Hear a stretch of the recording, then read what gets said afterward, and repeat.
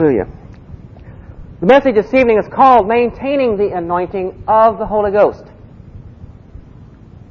First of all, the anointed Word of God will bring the results and solve problems in your life which may have been tormenting you for a long time. Much too long for Christians to have been carrying around. And I see this. The Word of God defeats the enemy in any test, temptation, circumstance, or attack that may come from the enemy. And who is the enemy? It's the devil. How many of you know there's a devil? A lot of people don't believe there's a devil. Did you know that? Yeah. My dear people, there's a devil. If you don't think there's a devil, let me ask you something. Why are you a Christian? Why would you worry about it? You better believe that there's a devil. That's why we're saved. Hallelujah. In Luke chapter 4, you turn with me, please. In Luke chapter 4, beginning in verse 1,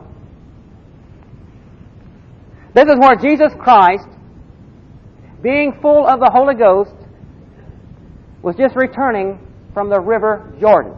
He had just been baptized with the Holy Ghost and fire. If you look over here at verse 16, it says, John answered, saying unto them all, I indeed baptize you with water, but one mightier than I cometh, the latchet of whose I am not worthy to unloose. He shall baptize you with the Holy Ghost and with fire. And with fire. And then you see in the very next step here, in verse 22, you'll see, and the Holy Ghost descended in a bodily shape like a dove upon him. And then we go to chapter 4.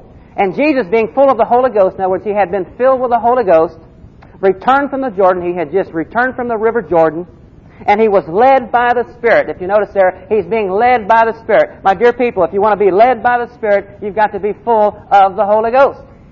That's simple. He was led by the Spirit into the wilderness, being 40 days tempted of the devil. And in those days he did eat nothing. In other words, he was fasting and praying. And when they were ended, he afterward hungered. And the devil said to him, in other words, he spoke to him, If thou be the Son of God, command this stone that it be made bread. My dear people, what was the temptation? What was the temptation?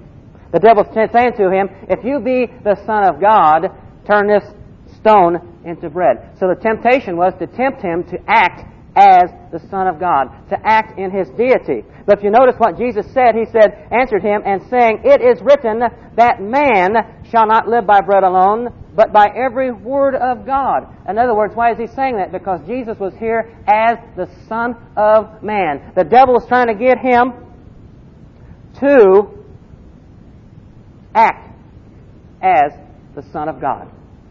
But He said, No, I am the Son of Man, full of the Holy Ghost and fire. That's what He was saying. And Jesus answered him, saying, It is written that man shall not live by bread alone, but by what? Every word of God. Now what does that mean? Well, we'll keep going. And the devil, taking him up into a high mountain, showed him all the kingdoms of the world in a moment of time. And the devil said unto him, All this power will I give thee, and the glory of them, for that is delivered unto me, and to whomsoever I will, I give it. My dear people, the devil there is talking about his spiritual kingdoms. And if they did not belong to him, it would have not have been a temptation, would it not? See? Those spiritual kingdoms belong to the devil. Now, in verse 7 it says, If thou wilt worship me, all shall be thine. And Jesus answered and said unto him, Get thee behind me, Satan, for it is written, Thou shalt worship the Lord thy God, and Him only shalt thou serve. And then he brought him to Jerusalem, and set him on the pinnacle of the temple, and said unto him, If thou be the Son of God, cast thyself down. And then the devil said, For it is written, He shall give His angels charge over thee. Even the devil knows the power of the Word of God. He tried to use it himself. He tried to pick up the sword and hit Jesus with it. The sword of the Spirit.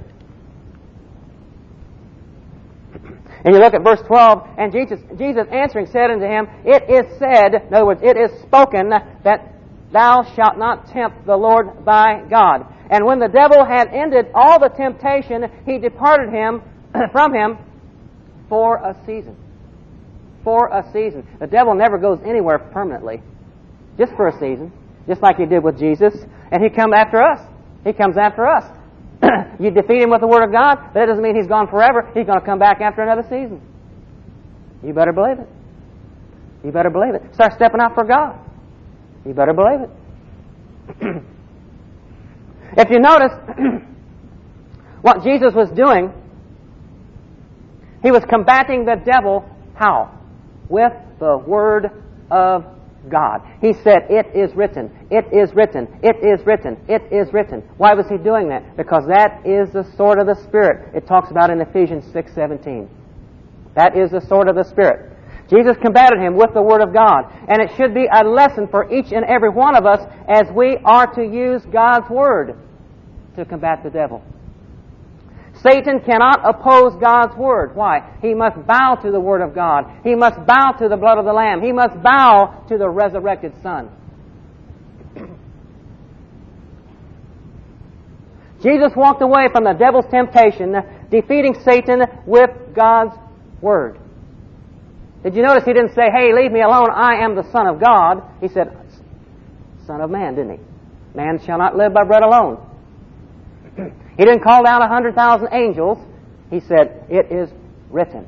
Why? Because he was in that wilderness as a man anointed with the Holy Ghost and with fire. And what did he do? He spoke the Word of God. He spoke the Word of God. He spoke the sword of the Spirit. The same thing we're supposed to do. Is not Jesus Christ our example? He is our example, is he not? Okay. If you notice here,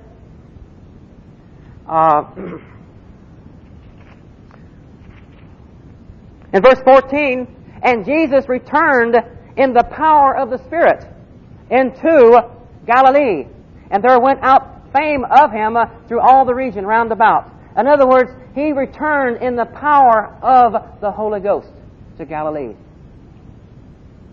My dear people, I'm going to be teaching tonight on the anointing and how to maintain the anointing. Because you see, the power of the Holy Ghost. You listen to me. The power of the Holy Ghost is where the anointing is at. That is where the anointing is at. And you know what? Every one of you that's got the Holy Ghost in them has got that anointing. You're not maintaining it. You're not maintaining it. And I'm going to teach you tonight how to maintain that anointing.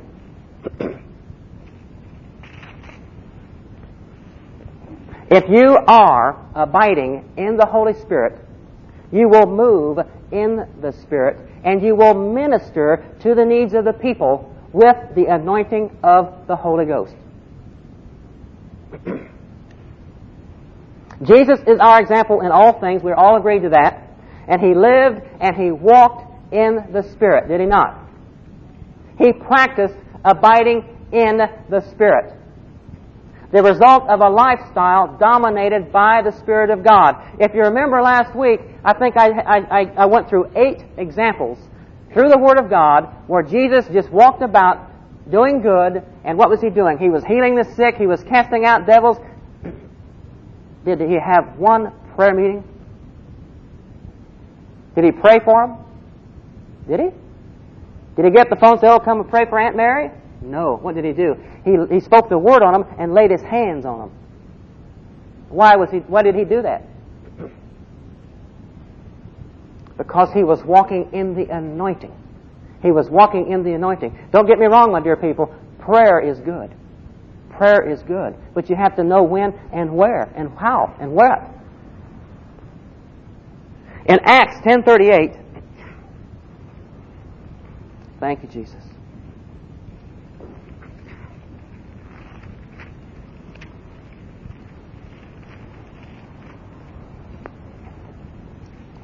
The Word of God says,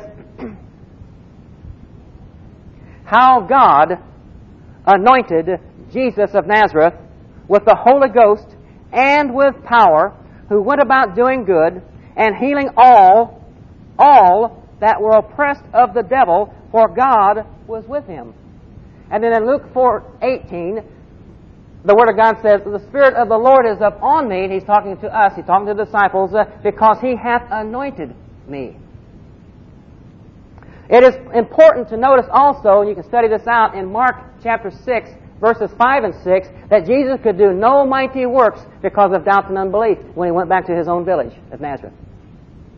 We've all read that, have we not? He could do no mighty works because of doubt and unbelief. In John 1:1, the Word of God says, in the beginning was the Word, and the Word was with God, and the Word was God. Say that again. In the beginning was the Word, and the Word was with God, and the Word was God. And then we see in verse 14, the Word says, and the Word was made flesh, and dwelt among us. So what is the Word saying there? That Jesus was made flesh, the Word, He was the Word, and dwelt among us, did He not? Okay. So the Word of God is what? It is the agent. Was not Jesus the agent? Jesus was the agent that walked the earth, right? Was not Jesus the Word? That's right. So Jesus was the agent, or the Word is the agent by which He accomplishes His will upon the earth. The Word of God. Jesus Christ was the perfect will of God manifested in the flesh, was He not? Okay. Almost every recorded miracle performed by Jesus, He used the Word of God to command every hindrance or problem to come into subjection to His Word, which is the Word of God. You see, my dear people, God has already sent to you. He has sent salvation. He has sent His Word to heal you. He has sent to overturn any situation in your life. And the Lord is saying this evening, He's saying, put His Word to work in you. Put His Word to work. Speak His Word and put it to work. If you remember, as I just wrapped it up last week, I had said many times in the Word of God, if you'll notice, we read that Jesus was frequently slip away to spend prayer time with the Father. Is that not right? That's right. Do you know what He was doing?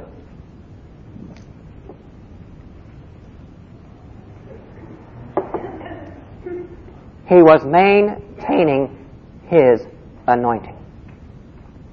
That's what He was doing. He was maintaining His anointing. Jesus was constantly abiding in prayer. With the Father, He was abiding in His presence in order to maintain His anointing. You'll find in Matthew 14:23, the Word of God says, He went up into a mountain to pray. You'll find in Matthew 26:36 where He was praying in the Garden of Gethsemane. You'll find in Luke 6:12 where He prayed in the mountain all night. You say, how do you pray all night? Or how do you pray for several hours? It's very simple, my dear people. You pray in the Holy Ghost. You pray in your spiritual, heavenly language. You can go and go and go and go and never stop. That's right. That's right. What do you think it's for? That's what it's for. That's how you maintain your anointing. You pray in the Holy Ghost, because that's where the anointing abides. That's where the anointing abides. Why do you think the devil comes at everyone? Every church that you can ever think of, well, you better not get filled with the Holy Ghost. That's from the devil. That's from the devil. The first thing the devil wants to do is disarm you. He wants to disarm you. That way you've got no power. You understand? The first thing he wants to do.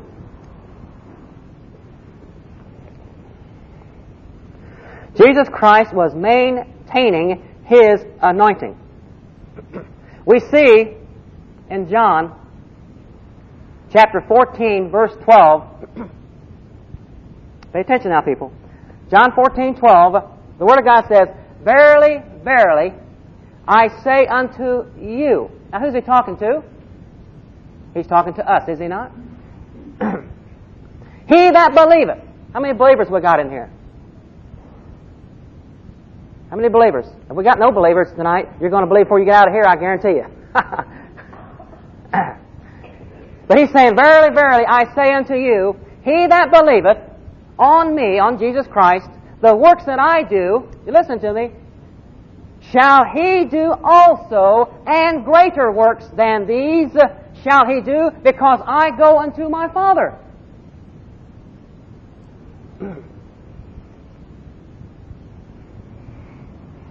You see, Jesus Christ gave that same power and authority to His disciples and to His body of Christ. Who is the body of Christ?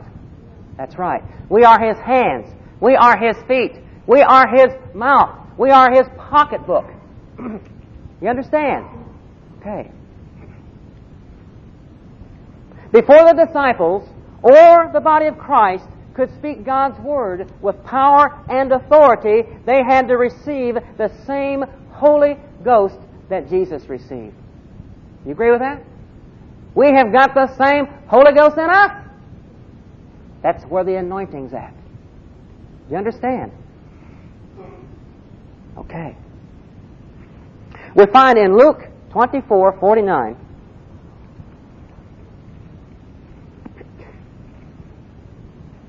the Word of God says, And behold, I send the promise of my Father upon you, talking about the believers here, and he says, But tarry ye in the city of Jerusalem until you be endued with power from on high. With power from on high. In other words, he's saying to the disciples, hey, don't you even walk out the door without the Holy Ghost. Don't you even walk out the door. Why? Because you've got no power. Why? Because we are in a spiritual war. We are in a spiritual war. In Ephesians 6:12, the Word of God says, we wrestle not with flesh and blood. What is... but with spiritual wickedness in high places, principalities and powers and rulers of the air. What are they talking about? Spiritual beings. Are they not? Is that what the Word of God's saying? Spiritual beings. You better believe it. How many of you know that God's a spirit? How many of you know that God's a spirit? You believe that? The Word of God says He's a spirit. We believe He's a spirit. Right? Who created us? Did God create us? Which is more real? Which is more real? The things of the Spirit. God created us is more real. Our Creator is more real than us walking around here. If He created us, and He did. See? So what's more real? Spiritual things are more real than things in the natural, things that you can see. You have to learn how to walk in it. You have to learn how to abide and walk in it. Amen. Jesus promised His disciples that the same Holy Spirit with that anointing power would come up on them and abide with them. The disciples became anointed with power from on high as they obeyed the instructions of Jesus Christ. Let's look at the book of Acts real quick. Chapter 1.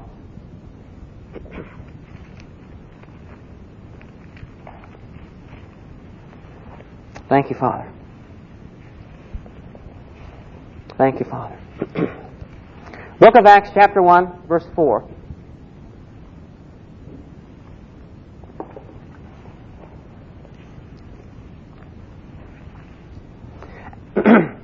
And being assembled together with them, this is where Jesus had commanded the disciples who were in the upper room to wait for the promise of the Holy Spirit. And being assembled together with them, commanded them that they should not depart from Jerusalem, but wait for the promise of the Father, which saith He, Ye have heard of me. For John truly baptized with water, but ye shall be baptized with the Holy Ghost not many days hence. And then verse 8 we see, But you shall receive power after that the Holy Ghost is come upon you, and then you shall be witnesses unto me both in Jerusalem and in Judea and in Samaria and to the uttermost part of the earth.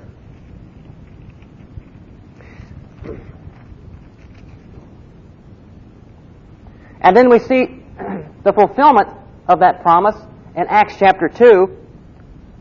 The Word of God says, beginning in verse 1, then the day of Pentecost was fully come. They were all with one accord in one place, just like we are here. Matter of fact, they were in the upper room. They were in the upper room, and they were in one accord. And suddenly there came a sound from heaven as a mighty rushing wind, and it filled all the house where they were sitting. And there appeared unto them cloven tongues like as of fire. Like as of fire.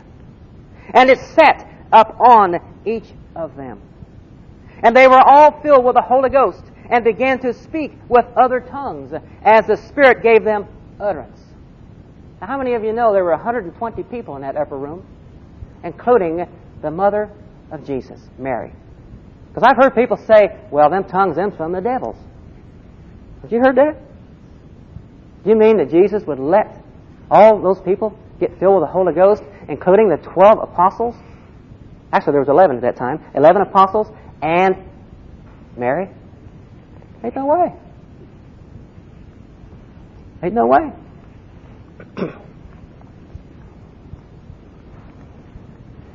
You see, with the anointing of that Holy Ghost and fire, they were transformed into holy men of power.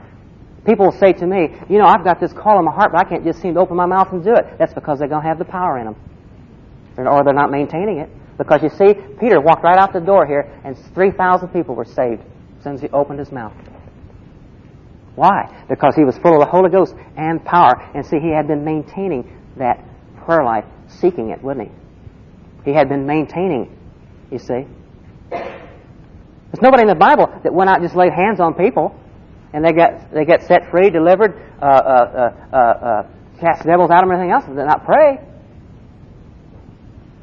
Everybody wants to do it and not pray. God cannot move through the flesh. He has to move through the Spirit. He has to move through the Spirit. So you have to pray in the Spirit to get the flesh out of the way so that God can move through you. And that's how you do it. That's how you do it. You have to maintain that anointing of the Holy Ghost. That's what He's there for.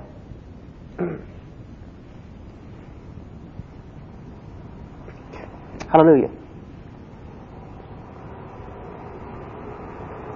But these men and women, of course, that were endued with the power from up on high, they went out and they healed the sick. And they brought deliverance to the captives. And they changed nations. And they changed those around them. They turned the town upside down. You want to turn this town upside down? Start going out here laying hands on the sick. Go to Green Groceries and you see some lady there sick. Start praying for her. Just lay hands on her. Yeah. Amen.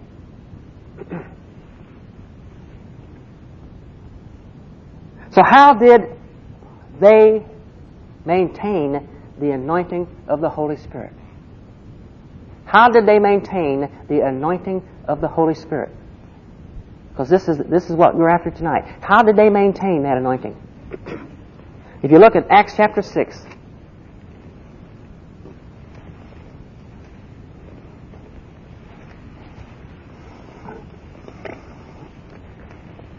and this is where everybody misses it. Beginning in verse 1. And in those days, when the number of disciples was multiplied, in other words, the numbers of believers, disciples are believers, was multiplied, in other words, they kept growing, they kept getting more and more, there arose a murmuring of the Grecians against the Hebrews because of the widows were neglected in the daily administration. In other words, they were moaning to the apostles because the widows and the people in the church, they weren't being taken care of. In other words, they were saying to that pastor, hey, the widows and they're not being taken care of. They were moaning. See? Or that vicar, whatever. Okay. Then the 12 called the multitude of disciples unto them, and they said, hey, it is not reasonable that we should leave the Word of God and serve tables. It is not reasonable that we should leave the Word of God and serve tables. Wherefore, brethren, look ye out among you 7 men of honest report, full of the Holy Ghost and wisdom, whom we may appoint over this business. Why? Verse 4. But we will give ourselves continually to prayer and to the ministry of the Word. What were they doing? They were maintaining their anointing. They were maintaining their anointing. And that's what a man of God has got to do. You've got to maintain the anointing. Verse 5, and the saying pleased the whole multitude. And they chose Stephen, a man full of faith and of the Holy Ghost. You notice that? Stephen was full of faith and of the Holy Ghost. And Philip. And then, some names here. Prochorus and Nicanor and Timian and Parmenas and Nicholas, whom they set before the apostles. And when they prayed, they laid their hands on them. Who did? The apostles, or laid their hands on them. Why? Because they are part of the fivefold ministry. What does the fivefold ministry do? It teaches. It teaches. Who? The disciples. To do what? To go out to minister. To maintain their anointing. That's what the fivefold ministry does.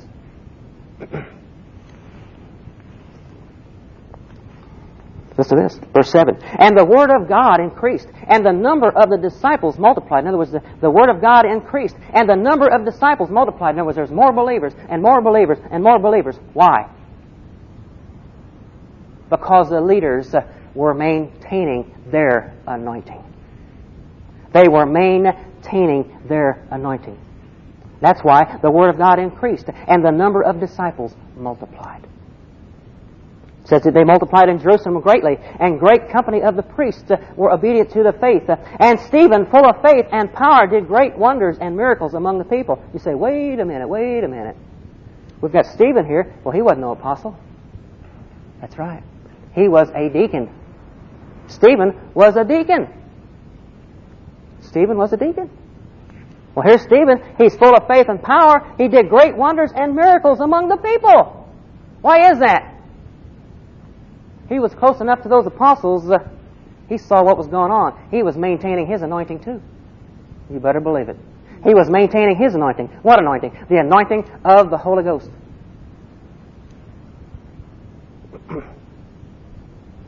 Verse 9. And then there arose certain of the synagogue, which is called the synagogue of the Libertarians and Scythians.